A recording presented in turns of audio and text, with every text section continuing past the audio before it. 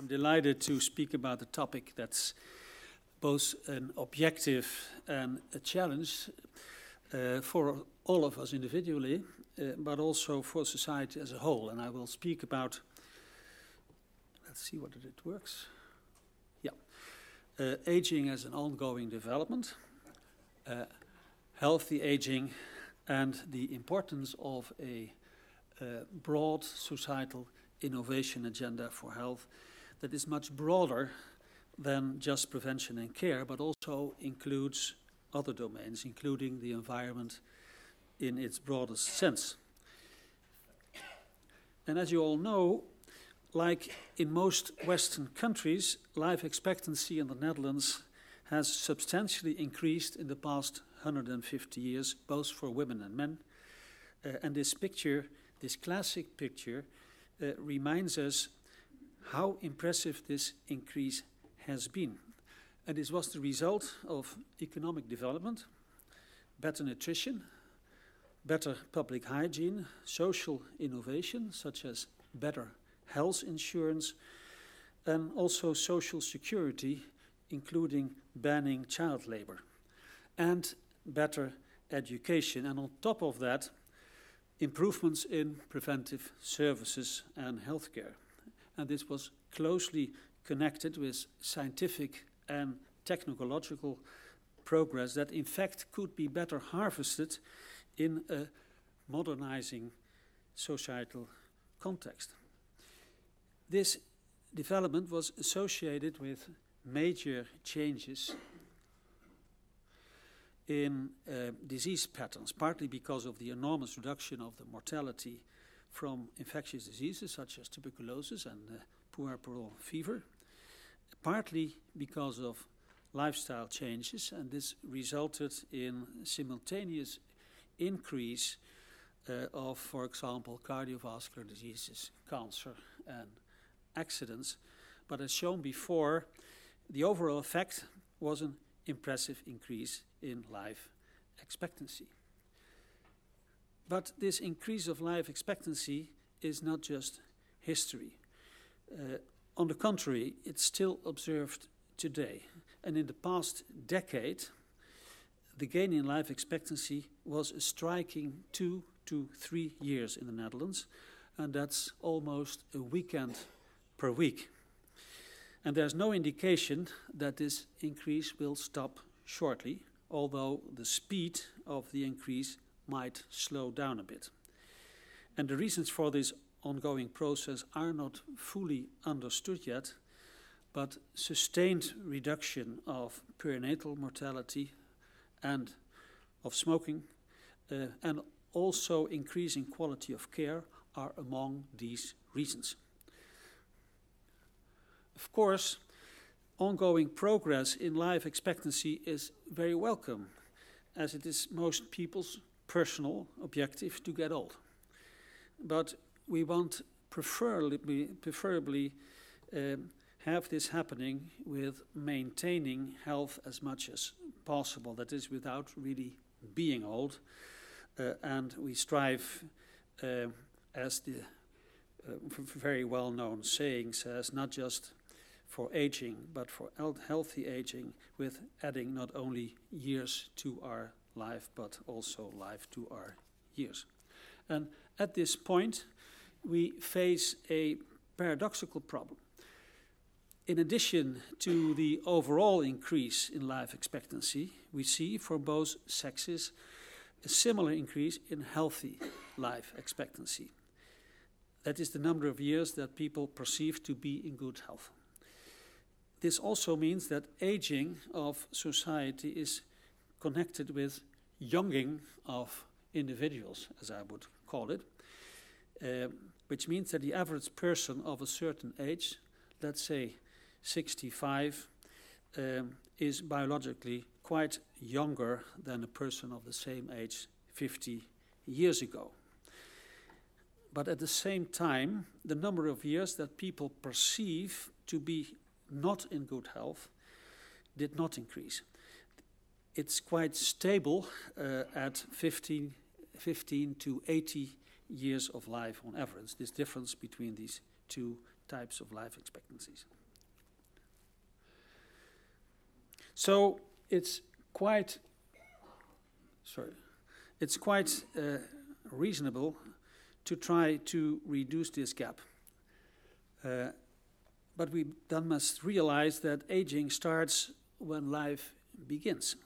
Biological processes, cumulative problems in mechanisms, cumulative damage from the physical environment, mini traumata of mental condition, decreasing function of repair mechanisms. They're all active throughout life and affect us all, of course, with susceptibility differences between individuals. And to put it differently, as we know very well today, many health problems at higher age have been prepared in earlier life. And unfavorable health at the young age may lead to less effective school education, lower paid jobs, and higher unemployment. And this clearly emphasizes the importance of effective prevention and health promotion from the youngest possible age, in fact, even starting before the conception. Most of us encourage ourselves with the slogan, "It's never too late for healthy aging." And that's true. Think about prevention at higher age, such as smoking cessation, more physical exercise, but also optimizing healthcare. And we should consider that promoting health in this way is not only important for those conceiving themselves as healthy, but also very important for those with a health problem.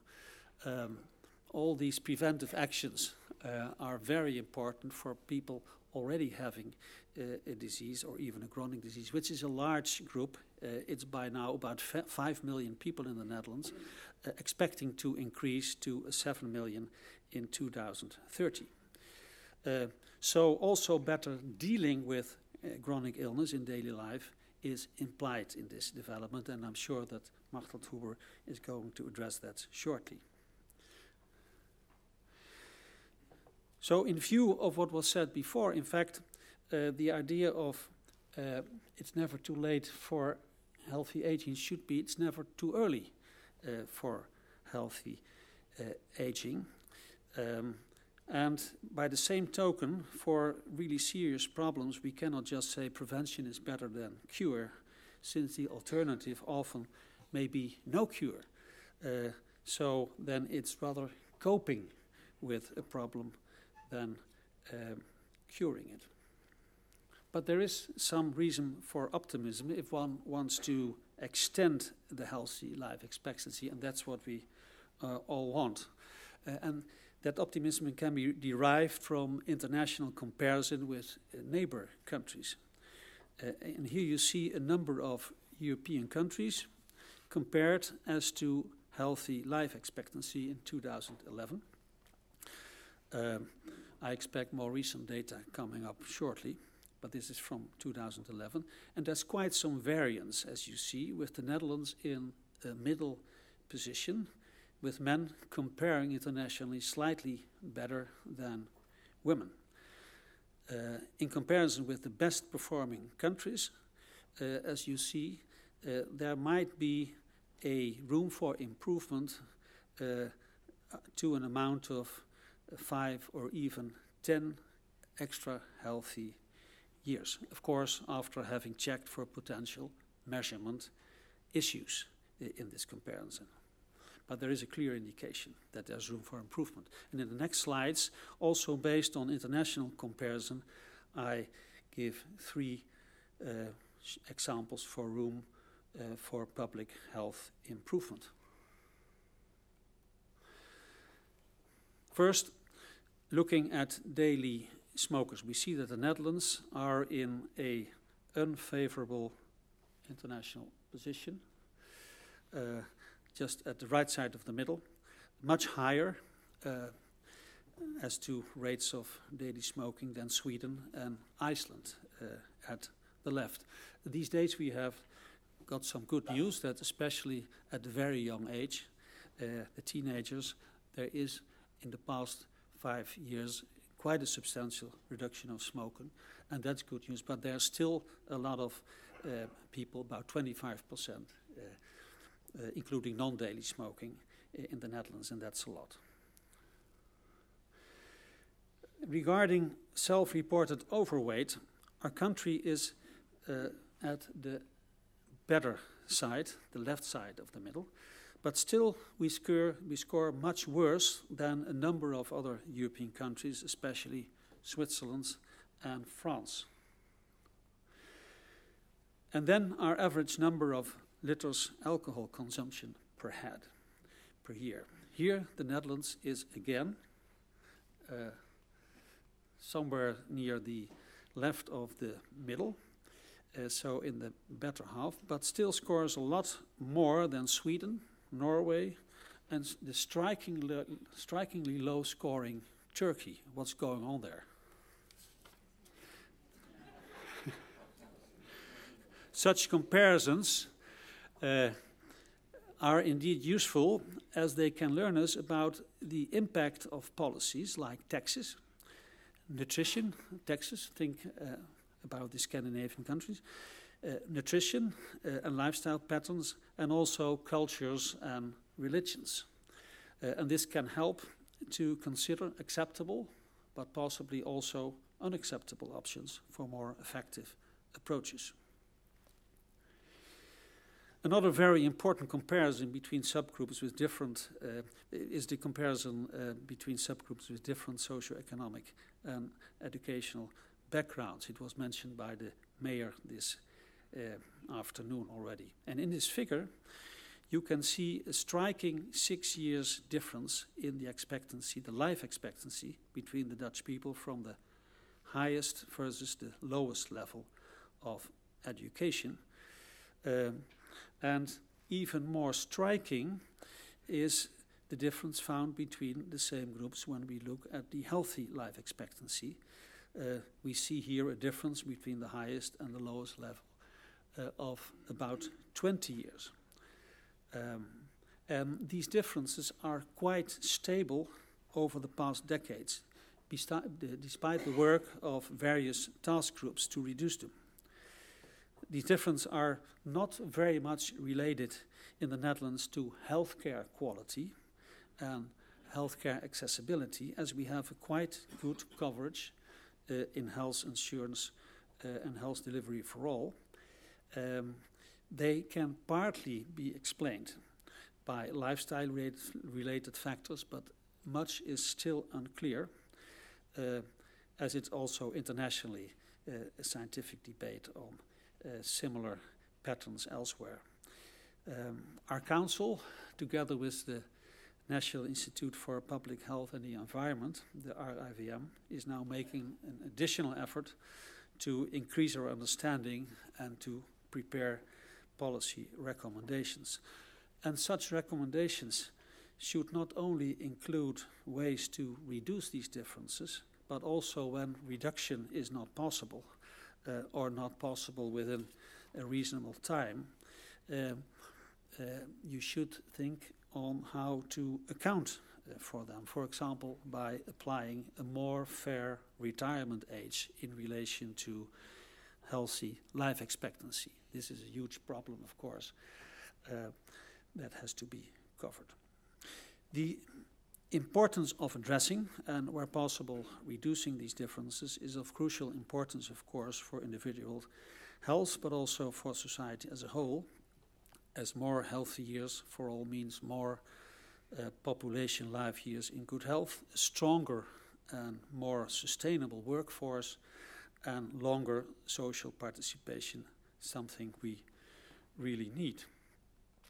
And in this connection, a related issue is the demographic trend related to aging in most Western societies, referred to as dejuvenation. While people get on the average older, the proportion of younger people is decreasing dramatically, while their contributions are fundamental for the economy, social security, and care for all. For the Netherlands, this trend is illustrated in this figure, with the pyramid in fact changing over the decades into something like a Jules Verne rocket. And obviously this emphasizes a need for policies not only aiming at a society that is friendly to the elderly, but also to new generations and parents of young children. And this is not only important for prevention and care for young people, which is very sufficiently important in itself, but also for the intergenerational chain to the future. This is about the future of all generations, all of whom will get inevitably older. And this demographical perspective should also be considered when discussing international migration, as been analyzed by our council recently. Increasingly, the Dutch population growth is mainly a result of immigration. In 2015, for example, we had a birth balance of only 23,000 as a result of high mortality and few births. But we had a total increase of 79,000, which was 134,000 in 1975. So quite a decrease of the increase, but the number of this increase was achieved by a migration balance of 56,000, with the largest contribution by Syrian immigrants.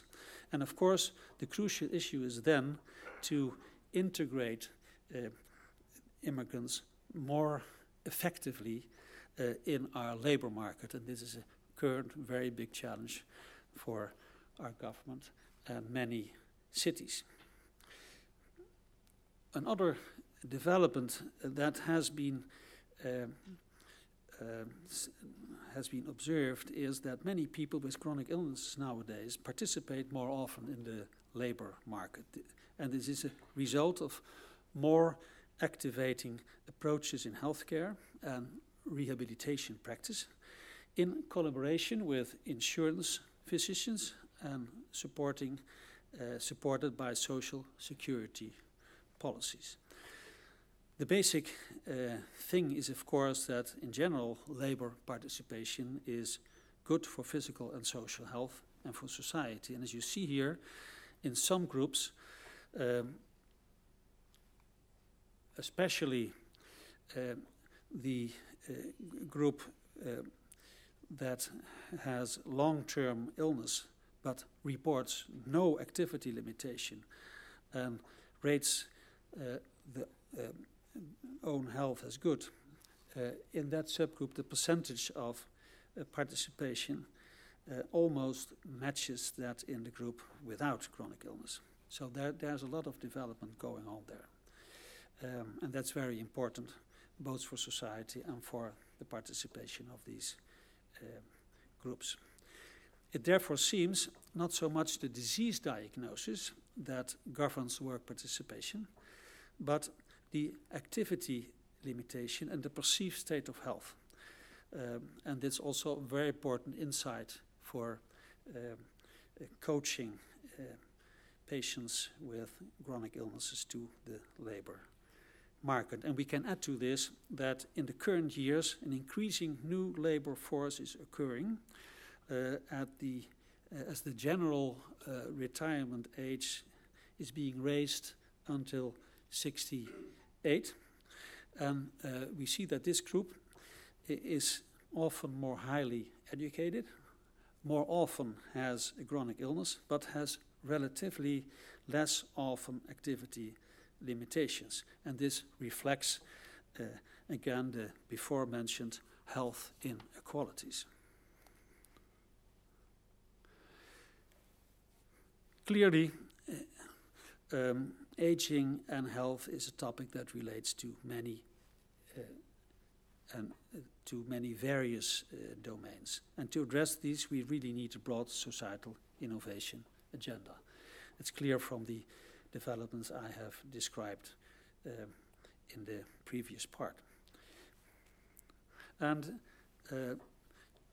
we should also then focus on appropriate interventions, and interventions focused on healthy aging have the overarching aim to promote quality of life, well-being, autonomy, and societal participation, and include a range of interventions, for example, health promotion in every phase of life, with much input from the behavioral sciences, that it is mostly about behavioral change, disease prevention and reduction by primary prevention, secondary prevention, prevention integrated with healthcare, very important development, and also connecting population-oriented and individualized, more tailored approaches. And of course, we also have the development of anti-aging interventions like cosmetic surgery, lens extractions, and largely still quite experimental interventions such as tissue repair and gene therapy. And in addition, interventions in various other societal domains are very important to develop.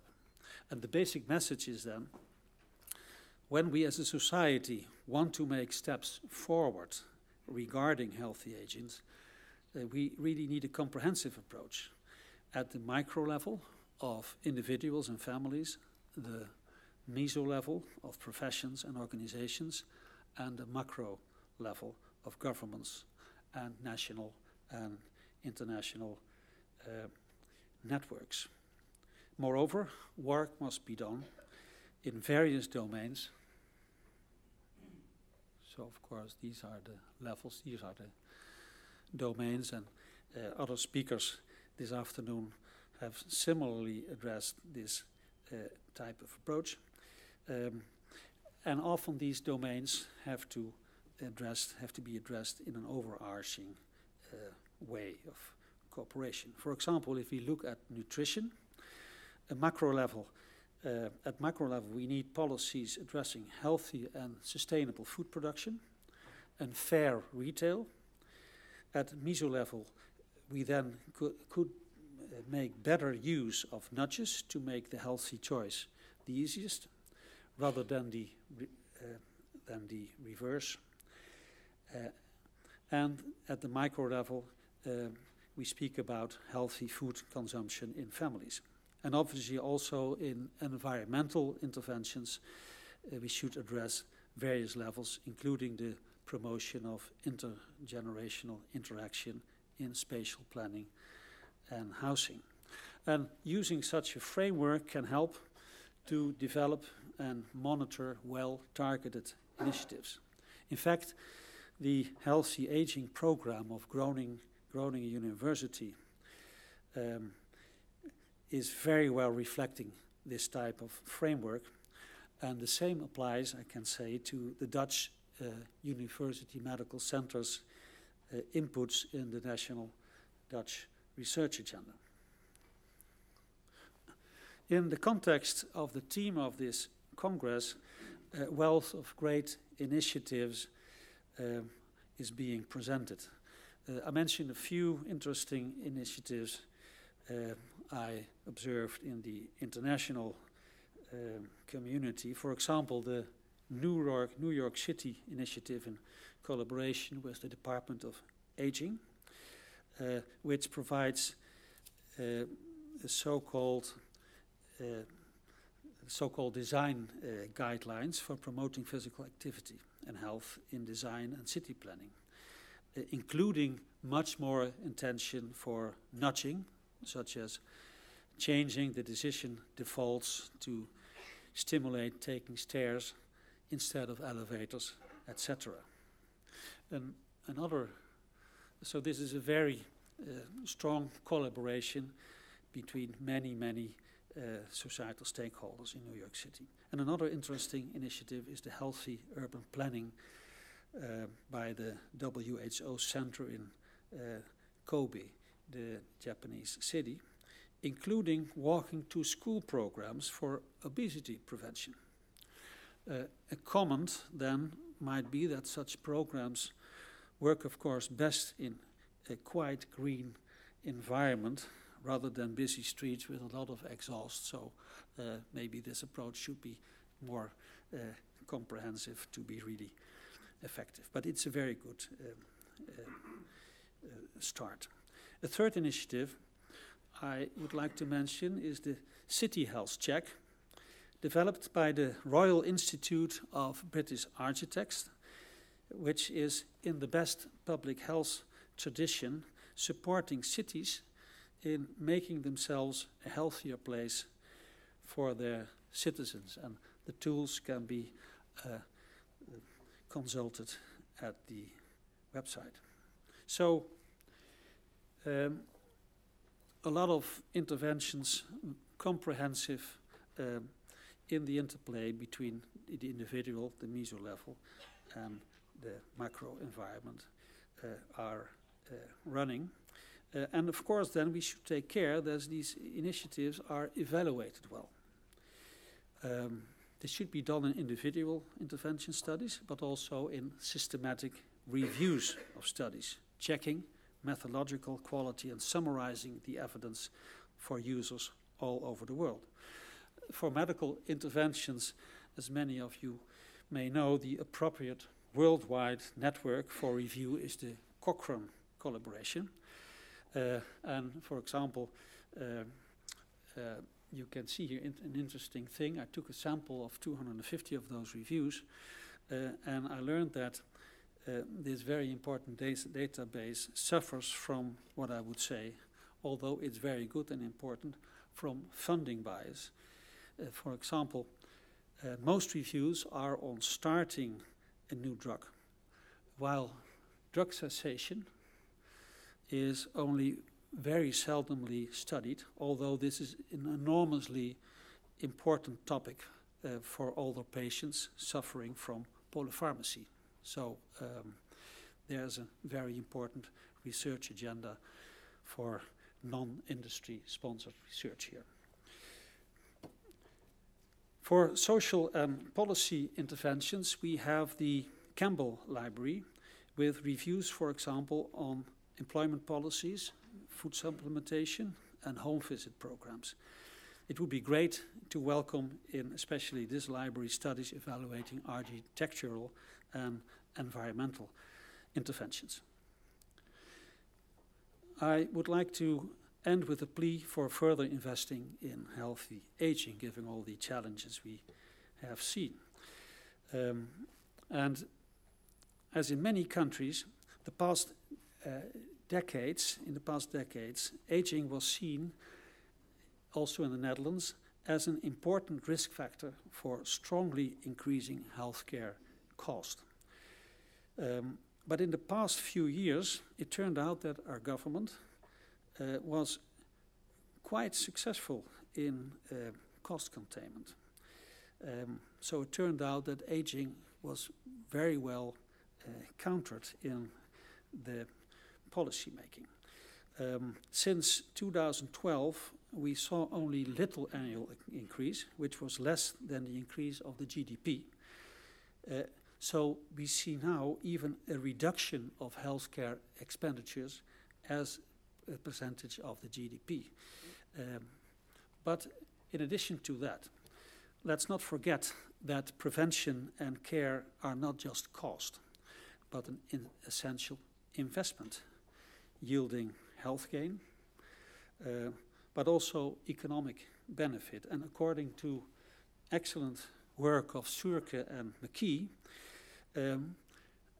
prevention and care should be seen as one of the most important sectors in developed economies. It promotes participation in labor markets, social activities, and informal care. And it stimulates science and technology and health-related industries, big industries, as we know. Moreover, it provides extensive direct employment. Around 10% of all workers in the EU 25, so some years ago, but it's still in the similar proportions at present the case. 10% of all workers are employed in the health and social work sector. And furthermore, we speak about a substantial part of the GDP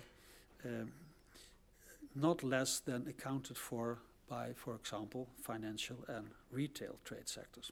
Accordingly, the performance of the health sector affects the competitiveness of the economy via effects on labor costs, the labor market, and macroeconomic mechanisms. And this analysis is complemented by the plea in the EU grand challenges that investing in health means also addressing health inequalities, addressing social cohesion, and breaking the vicious spiral of poor health contributing to and resulting from poverty and exclusion, so that the perspective of healthy aging becomes a more common public goal than something for the elite. So let me end at this point. I hope to have made clear that striving for healthy aging demonstrates very clearly the need for a broad societal innovation agenda for health, an innovation agenda that is much broader than prevention and care, that also include other domains, including the environment in its broader sense. And this agenda must also consider that healthy aging is both a result and a motor of progress. And we should also consider that we need inclusive policies to promote quality of human life and utilization of all capacities. And today at the University of Groningen and the UMCG, also a very, very strong knowledge infrastructure. There are many, many issues to be covered by good research and development, and I wish you much success with that mission. Thank you very much.